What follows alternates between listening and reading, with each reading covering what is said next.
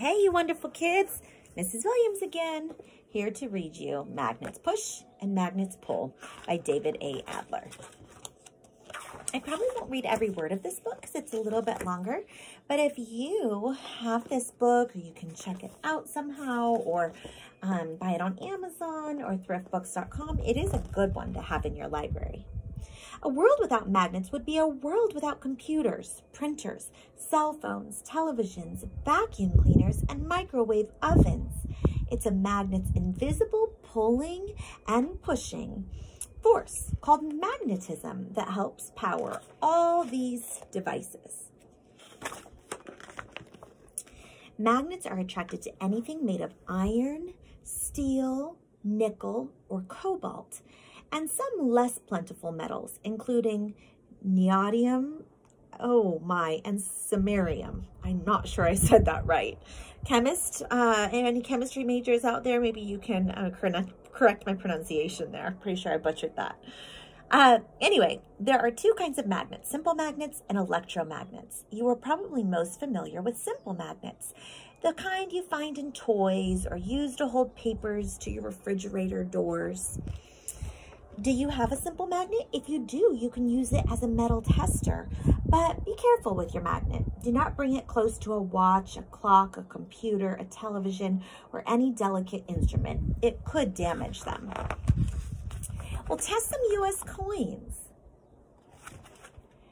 Does your magnet stick to any of them? It shouldn't. US coins aren't made mostly of iron, steel, nickel, or cobalt. Pennies, nickels, dimes, and quarters are made mostly of copper. Place your magnet on the hood of a car. Does it stick? Most cars are made from steel. So do you think it would stick? Take a few cans from your pantry. Does your magnet stick to them? Some cans are made of steel. Others are made of aluminum. Try it out. See if it sticks to some. Simple magnets come in many shapes and sizes. If you have a magnet of any size, you can use it to test for the force of magnetism. Place a few steel paper clips on a table or any flat surface. Put the magnet on the same surface about 1 foot away and slowly move the magnet toward the paper clips. You're just moving the magnet, but the paper clips will soon be moving too. They'll slide across the table and stick to the magnet. Your magnet's invisible pulling force pulled the paper clips across the table. Give it a try. If your magnet is strong enough, it'll work through paper, water, or even glass. Place a paper clip on a sheet of paper. Hold the magnet beneath the paper. Without ever touching the paper clip, you should be able to use your magnet to move it. You should do that if you have a younger brother or sister. It's like a magic trick. You'll have them mesmerized.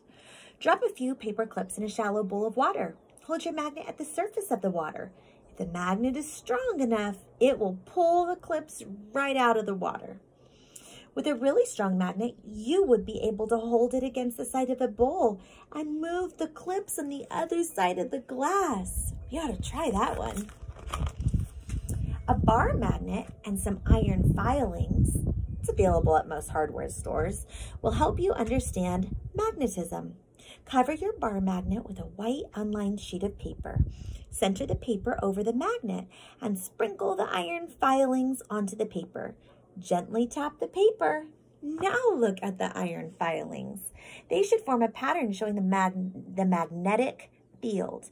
The pattern shows where the magnetic force is strongest. It's strongest by its two ends, where many of the filings should have gathered. If you listen to the last story, then you know what we're talking about. These two ends of a magnet are called its, what? Did you say poles? Good job. Each magnet has two poles, a north pole and a south pole. You can test your bar magnet to see which is its north pole and which is its south pole. Tie a thin string around the middle of the magnet going lengthwise. Tape the other end of the string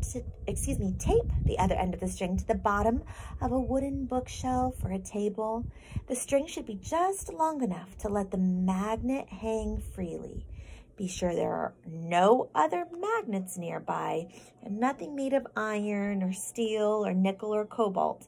Nothing that would confuse your magnet. And then gently tap on the magnet. When it stops moving, one pole should be pointing north and the other should be pointing south. Ask an adult which direction is north, and with a marker, write N on that end of the magnet. Write S on the opposite end.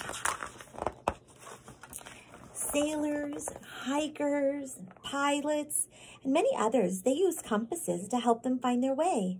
The needle inside a compass is really a magnet. One end of the needle always points, you got it, north. Look at any globe. The most northern part of the globe is labeled North Pole. The most southern part of the globe is labeled the South Pole. The poles on every magnet always point north and south because the Earth is a huge magnet with a relatively weak magnetic field. Its magnetic pole is strongest at its two ends, its north and south poles.